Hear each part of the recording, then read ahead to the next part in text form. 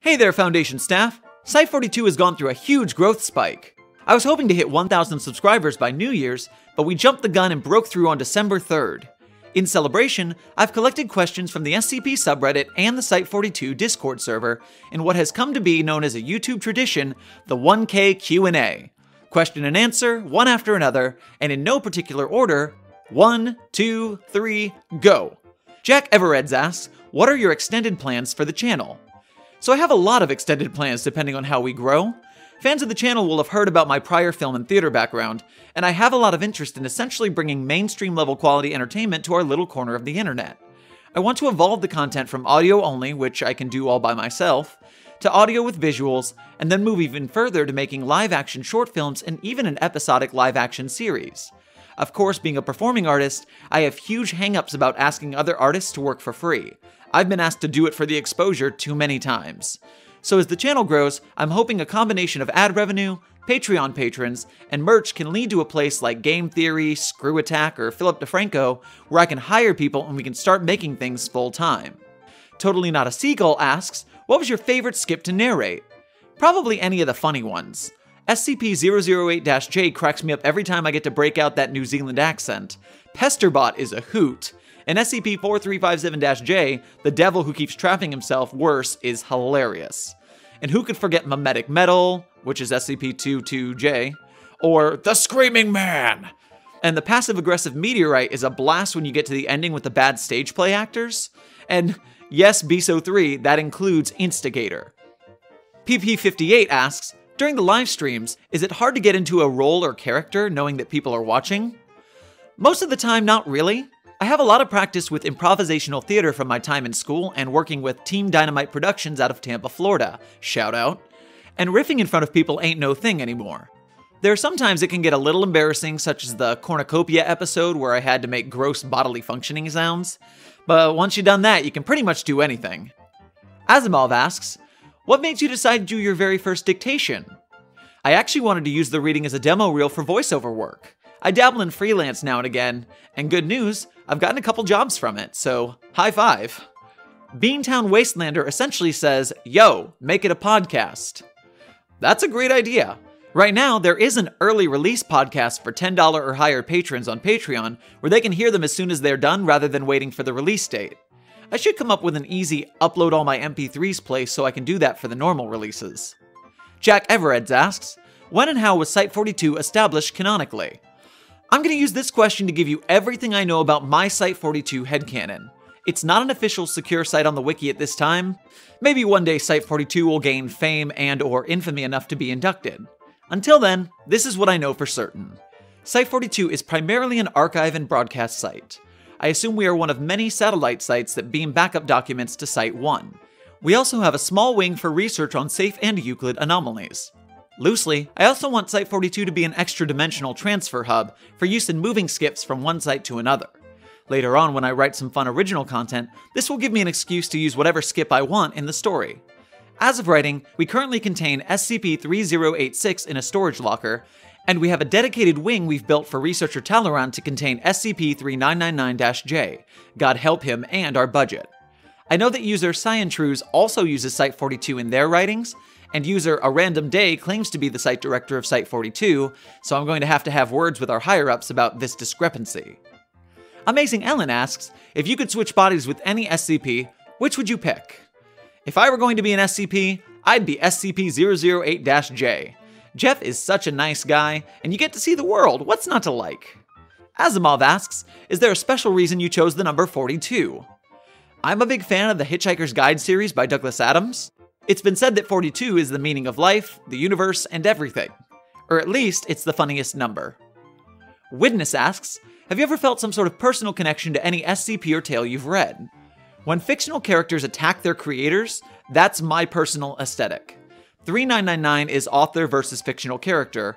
3450 is a fanfic that steals your imagination through your original characters. And 3616 is a fictional entity that tortures writers who inflict body horror on their characters. I've written a lot of theater scripts and GM'd a lot of tabletop games, and if those characters came after me, I've got a lot of splaining to do. PP58 asks, how far in advance do you plan out the readings, or do you do some of it spontaneously?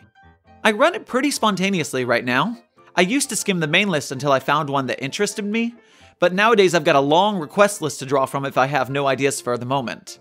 If something interests me, it jumps straight to the top of the list, and Patreon patron requests get that same cutting the line treatment at the beginning of each month. Buenos Dias Rat King asks, what do you think about the SCPs from different languages like Russian, French, and Japanese? I actually need to get on reading and recording skips from the international branches. It's awesome that it's spread out so far, and they come up with really interesting concepts due to their different cultures. Whisper1 asks, does the Black Moon howl? Yes, the Black Moon howls and its baying draws forth the hounds of the end, all shall burn in the black fires of the Jok'Tarath. PP58 asks, what do you look for when picking an SCP to record? In standard readings, I pick pretty much whatever interests me. I kind of aim for later series skips because they aren't as covered as the Heritage Collection, so I can give attention to newer stories. I also check the format. Sometimes the screwier ones aren't going to be good in an audio-video format. Sometimes, though, that's the kind of challenge accepted moment that brings videos like 3999. Adapting that was a challenge, and I'm hecka proud how that came out. Jack Everett's asked, can you spell I cup? No, you monster. How can you mock me for my lack of spelling prowess in my own video? Jerk. Not Spherical asks, hey Sherm, what was your introduction to the SCP Foundation like? Sadly, I don't remember my first SCP or how I found the site in the first place. All I know is that I signed up for the site proper in 2015 sometime. I know that back then, I was mainly using the wiki for idea fodder for creatures and events in a Dresden Files tabletop game that I was GMing. Those were awesome, BT dubs. Yossi asks, do you spell it SKIP or SCIP? For those who don't know, the word skip is used in casual conversation when you don't want to spell SCP over and over again. The quote, proper spelling is capital S, capital C, lowercase I, capital P, so in many formal titles like my videos, I write it out that way. In my scripts for videos, I just type skip because ain't nobody got time for that. Jack Everett's asks, what off-main site division of the community is your favorite besides the Site-42 Discord? Probably SCP Declassified subreddit and Discord. I'm a nerd, I like going in too deep on the stories. Amazing Ellen asks, you're locked up with no escape in a hostile SCP. Which one do you choose? If I gotta go, I pick SCP-871, Death by Infinite Cakes. Jack Everett's asked, what's your favorite SCP? That's a tie between 3043 and 3999. Sue me, I love meta. Also, 3086 because I wrote that one so I get to be biased. Jack and Asimov both asked about some behind-the-scenes videos about the editing process and my recording setup respectively, so I'll gladly do that at some point. What better way to help people learn about the process and maybe see if this goof can do it, so can I with a little practice.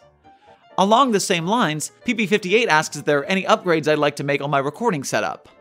I would love to effing upgrade my system. You'll see how hilariously low-tech I am in a future video, and if I had my way and a budget, some office space and a sweet Markiplier recording room is the dream. Modulum asks, what do you think is behind your recent growth and momentum? How do you plan to keep it going? If I were to guess, part 1 is my content. My biggest fret early on was that I was making these monster videos like 3999, Murphy Law, and Duke Till Dawn with sound effects and music, and getting so few eyes on them. I'm not arrogant in saying I make the best videos ever, but I work hard and I do make good videos. The other part is probably flagrant self-promotion. Being an artist doesn't pay the bills most of the time by itself, but I've worked retail, commission sales, and as a dance teacher, which is 90% selling yourself and 10% teaching dance. I don't lie, I don't hard sell, but you have to put your content in front of eyes.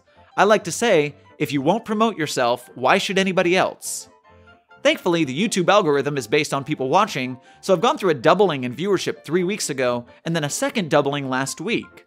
I'm going to keep putting out content, keep improving my craft, and hopefully that keeps the ball rolling. I've also got multiple secret ideas for videos that I haven't mentioned because I haven't nailed down the people to help me make them. As we get bigger, money is a great motivator. Again, don't work for exposure unless you really like/want to work with that person. Penguinator asks, how do you balance work in the channel? Tenuously. The channel is currently priority 4 behind my wife, my day job, and paying freelance acting and voiceover work.